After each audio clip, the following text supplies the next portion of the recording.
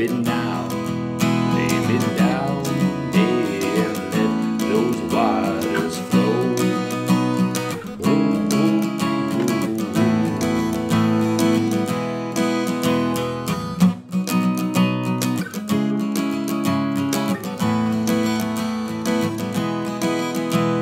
Son, I am not everything you thought that I would be, but every story I have told is part of me.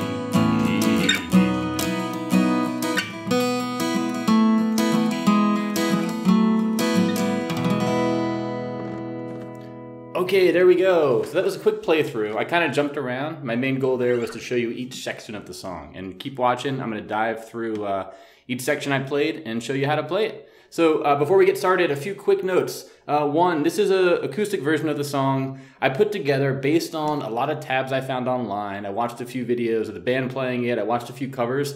Everything I found was slightly off what I wanted to capture in a solo version. So I kind of picked and I chose from each thing and put this together accordingly. So I'm not 100% sure this is how the band plays it. So if that's what you're looking for, take this with a grain of salt. Another quick note is this song is a bit tricky. If you're a beginner at guitar, I encourage you to have at it, but just know that it's using some very unconventional chord shapes and some chord voicings, and it might be might not fall into any buckets you have in your mind already. But definitely give it a try. And if you are a beginner and you're interested in a beginner version of this, let me know in the comments and maybe I can put something together. And what else? Is there anything else? Nothing else. Let's dive into the lesson, okay? Okay, so I'm gonna go through the song just in order, and I'm gonna show you each section as it comes. This song uses a lot of chords, and I think it's better just to go through each section one at a time, okay? So the first thing we have in this song is the intro. So this is 4 chords, and you're strumming these chords for 1 measure each, and then you just repeat the whole thing, so you're gonna play it twice through. The 4 chords look like this, okay? Now these are not chords you're used to seeing on guitar, at least in my experience, right? And a couple things here. First thing is, note that each of these chords has just about 3 notes that you have fingers on, okay? So the first chord is you're doing, and you're always gonna be on the 3rd, 4th, and 5th string as far as the notes you're playing for the most part. So the first chord is the 9th, 9th, and 9, 9, 9, 9, and it's all on, that's the 5th, 4th, and 3rd string respectively, so. Next chord is 7, 6, 9. The 3rd chord is 7, 9, 8. And the 4th chord is 0, 7, 9. So open 7, 9. Now even though you're only putting your finger on 3 strings for each of these chords, you're generally going to strum all the strings. But I would practice it first, get the chord shape down by only playing these 3 strings where your fingers are. So.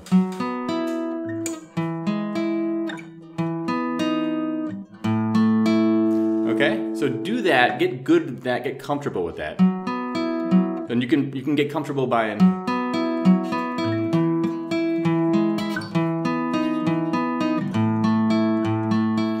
Now, when you get those chord positions down, you can just strum all 6 strings together, and then you'll get this. Okay, that's the first chord. Second chord is. Third chord is. And for the 4th chord, I tend to do the bottom 5 strings only. Okay, and when you sort of do those with a strumming pattern, so down, down, up, down, up, down, down, up, down, up, down, down, up, down, up, down, down, up, down, up, down, you get this.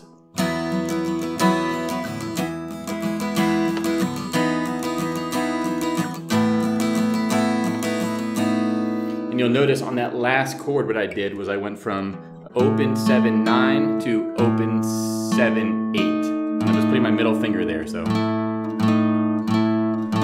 And basically again, it's down, down, up, down, up, down, down, up, down, up, down, down, up, down, up, down, down, up, down, up, down, down, up, down, up, down, down, up, down, up, down, down, up, down, up, down. Okay, so there we go. Again, some weird shapes there, but and an approach I'm taking with this entire song is sort of leaving these top 2 strings open, letting them ring most of the time. It might sound weird when on any given chord, but when you have the whole song sort of having those droning notes, it adds a bit of quality to it. Okay, next up is the walk down, and by the walk down, I'm talking about this thing.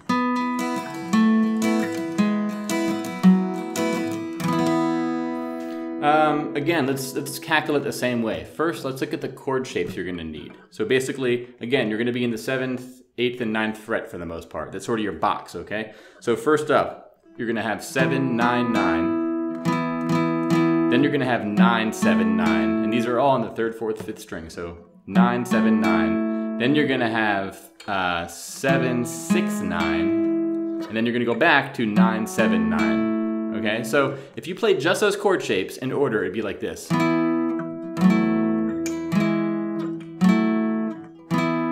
Now, without emphasizing the sort of walking down, that doesn't really have, it doesn't sound like the intro necessarily, or the walk down necessarily, right? It kind of sounds circular, right? You're coming back. But do this first, get comfortable with that first, and then practice the walk down by emphasizing just.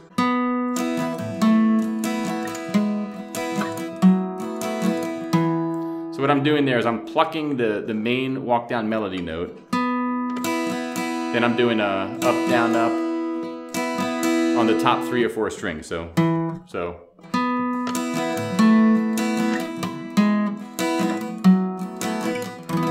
And a great way to practice this is actually go walk down and walk back up and then repeat it. So basically you have this.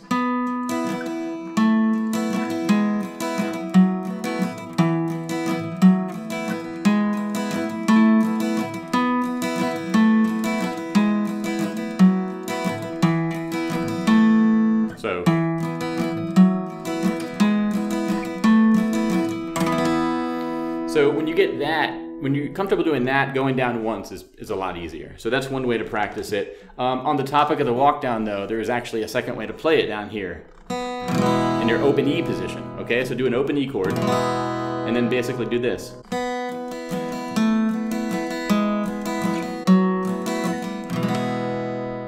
Okay. That's actually, it's a good thing to have in your pocket if you're down here and you want just that open sound. It's a bit different than this. But either way, okay? So that's another option. And finally, if you want a one finger option, just to show you the versatility of things.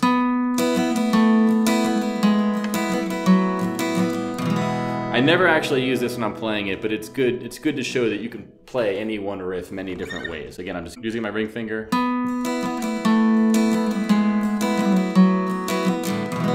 Just walk down according to those tabs. So that's the walk down. So you do the intro strumming, then you do the walk down, then you get to the verse. Okay, now we have 4 new chord shapes here, and they're going to kind of stay weird here. These are all variations of E. You just have a bass note-ish that's kind of changing, okay? So the first chord, it's kind of similar to the walk down. It says 7, 9, 9. Second chord is the 9, 7, 9. Third chord gets weird. It's 6, 7, 9. And this one sounds really weird when you play it like that, right? But that bass note is very distinct in the song. And then the fourth chord is you switch your middle and index fingers. So it's 7, 6, 9. So what this sounds like is...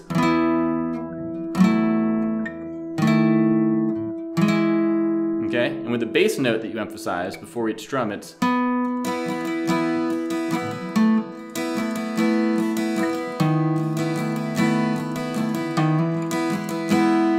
And again, I'm just doing that up, down on the top 3 strings, so.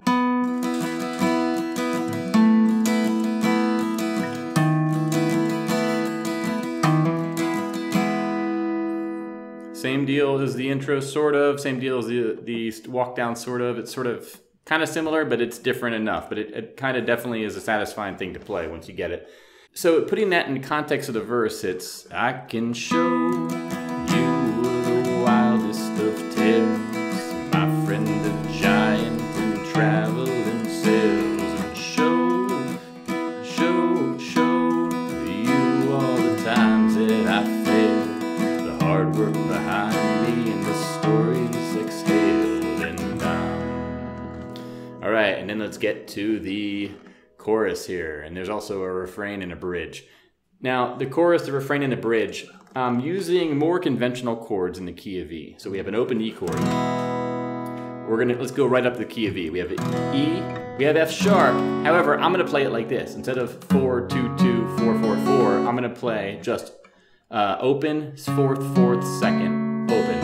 So keep that same shape, move it up to the what would be a G sharp minor. So it's open 6 6 4 open open.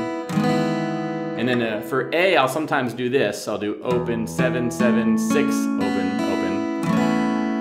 And then for the B, I'll do open 9 9 8 open open. So again, on all these chords, note how the top 2 strings and the bottom string are left open, right? So then it's okay. Now that order I just did is not the order you play these chords, but those are the chords you're gonna need. So basically you're gonna have the E, I'm crying now, F sharp minor, then the B, this isn't how I go. So that's E to the F sharp minor, to B, to A, okay? You could, so, and then the isn't how I go, and you go to the walk down.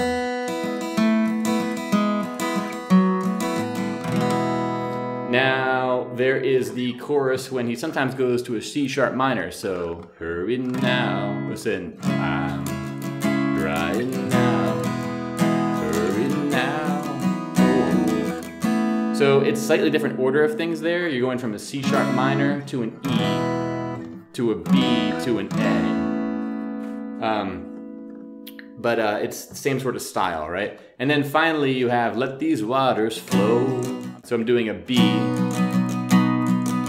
This is 7 9 9 8. This one I sort of emphasize in that bass note, that 7th fret here.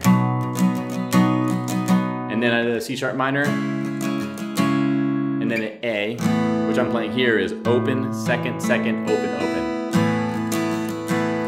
And then to E, okay? Again, it's flow.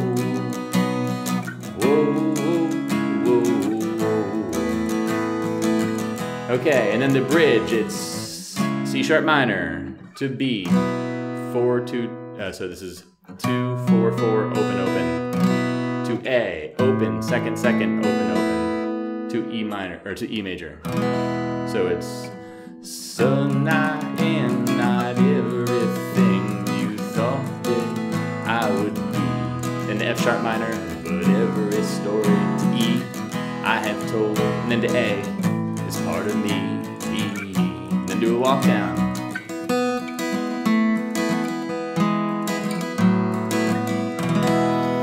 Don't do it that sloppy, but you get the idea. So that's all you'll need for this song. Again, it's kind of a lot. There's a lot of sections here, and there's some of those unique chords in the beginning, and some of the more conventional chords in the chorus and the bridge. Again, this is an opinionated way to play it I have here, where I'm letting those top 2 strings ring. I just find that lets you kind of muffle the sound in a really kind of cool droning way, which adds some character to the song. But that's really it. I didn't find any lessons online that showed this approach, so I wanted to record this and make it. Honestly, this is not a lesson that probably a lot of people will watch. It's not a super, super well-known song, but I'm very grateful you watched this far. And I forgot to mention, if you like what you saw, check out my website, songnotes.cc. The website has text versions and notes of all the tabs I showed you here. So if you need to reference something later, check that out, and it'll have what you need. But otherwise, have at this, and I hope this helped. And stay tuned for my other lessons. Again, subscribe if you haven't already, and I'll see you around. Thanks a lot. Bye-bye.